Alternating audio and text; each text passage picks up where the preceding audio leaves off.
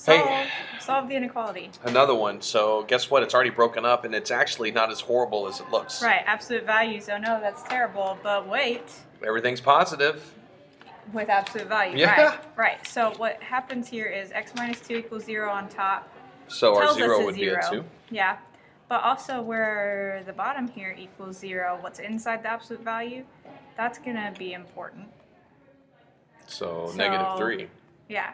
And so that's still on the bottom a vertical asymptote. And what we're doing is because we're saying that x plus 3 in the absolute values equals 0. Well, normally we have to account for like a positive and negative case when we have absolute value, but 0 is not positive or negative. You're darn tootin', it's not. That's why it's so easy to solve.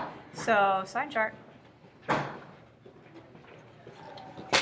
Absolute value probably, right? Should I stick the absolute value here?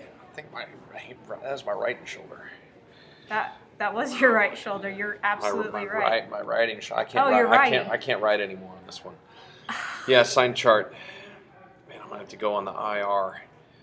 So what we're gonna do is we're gonna pick in order negative 3 and 2 to be our zeros. So then you pick numbers on either side, just like what we've been doing. Yep, it's no different. So if I plug in negative 4 here, I get a negative. Right. Here, though, I get a negative, but then it makes it positive. Absolute value, everything that comes out is going to be positive. In fact, we could go ahead and all those. Well, bam, all of those are positive. Righto. So then 0 you plug in, and you get negative. Yep. Do you want to tell them to come and you apparently have Sun chips or hot Cheetos? Sun chips are fine.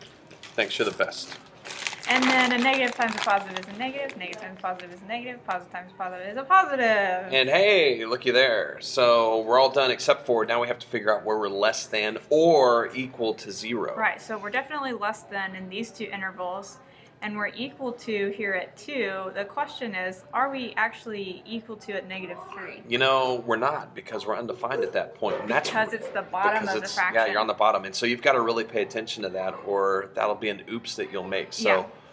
So we go from negative infinity to negative 3. To negative 3, but we don't include negative 3. No, can't include negative 3. And then we go from negative 3 to 2, but we do include 2 because 2 is 0. That is correct. There you have it.